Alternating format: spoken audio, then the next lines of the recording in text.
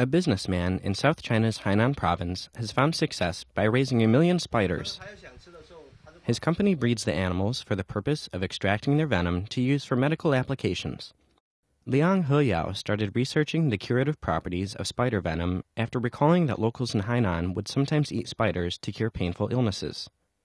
He collaborated with Tsinghua University and found that the venom of 3 kinds of poisonous spiders can alleviate the symptoms of gout. This is Hainan's bird-catching spider. It's a more poisonous species. We use fake insects to get them to bite, allowing us to extract the venom. See these droplets? That's venom. We can get 1 gram of venom for every 500 spiders.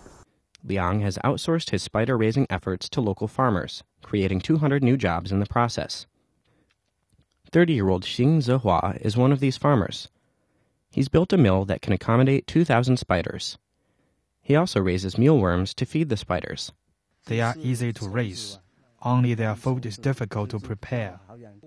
My company has signed contracts with farmers and purchased their spiders at a fixed price. Liang's company is also looking into the possibility of developing other spider-related products, such as a disinfectant.